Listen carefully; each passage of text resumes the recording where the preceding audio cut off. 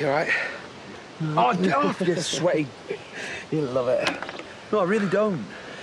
You should come with me. Work some of that stress off. Because I'm stressed.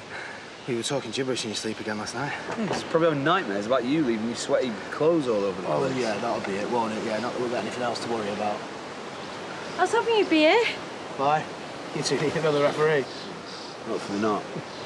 I know I said a lot of things yesterday, but I'm really glad that we sorted stuff out.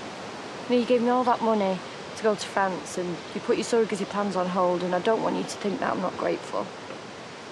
Hey, you don't have to thank us. You're my sister. What was I going to do? Well, I appreciate it. That's all I'm trying to say. And I don't even know why I went in such a huff about you trying again. I mean, why shouldn't you? You only get one life, right? And if this is what you really want, and I know that it is, then you've got my blessing. So, have you called Natalie yet? No, not yet. Well, you better get on with it. No point sitting around out here all day without worrying the world. Pull your finger out.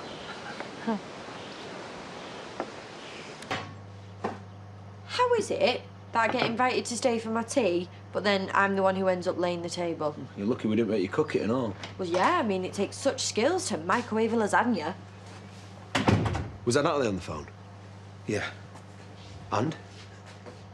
Yeah, she's fine. All good, yeah.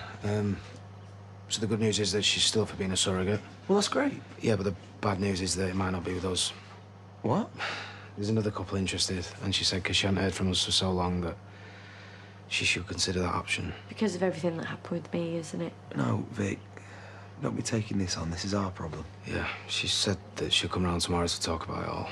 Oh, so it's not all over then? I don't know. Do we tell her about Lee? Well, you didn't say anything to her about that, did you? Would she be coming round if I did?